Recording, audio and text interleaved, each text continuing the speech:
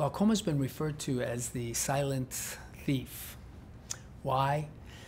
What happens with glaucoma is we're born with about 1 million nerve fibers in the nerve that connects the eye to the brain, called the optic nerve. That nerve, as we age, loses about 1% of its fibers per year. People with glaucoma lose those fibers faster.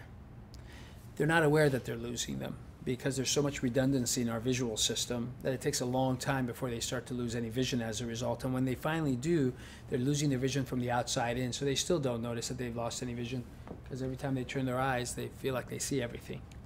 And it's not until it's almost too late that they start to notice that something is wrong.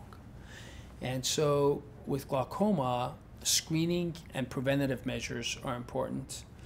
The most common thing that causes damage to the nerve is high pressure in the eye. That high pressure either puts mechanical trauma and stress onto the nerve or compromises the blood flow to the nerve. And as a consequence, the nerve starts to suffer with accelerated loss of fibers. So the key things in glaucoma are proper detection and proper pharmacologic intervention.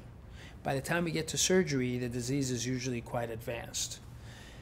For detection purposes, we deploy some of the most advanced technologies in the world, some of the most advanced OCT systems, Ocular Coherent Tomography systems in the world, that send laser beams into the eye and actually measure the amount of nerve fibers. And so people, long before they start to have any loss of subconscious vision that we could ever hope to measure, start to show deficits in that.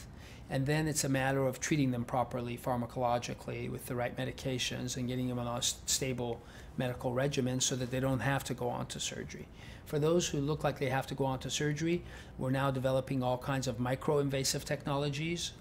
One, for example, that's referred to as a glauco stent, where at the time of cataract surgery on a patient who has glaucoma, we not only take out the cataract, but we put in a tiny little implant. It's the size of a pinhead. It's by far the smallest prosthesis available for the human body, invisible to the naked eye.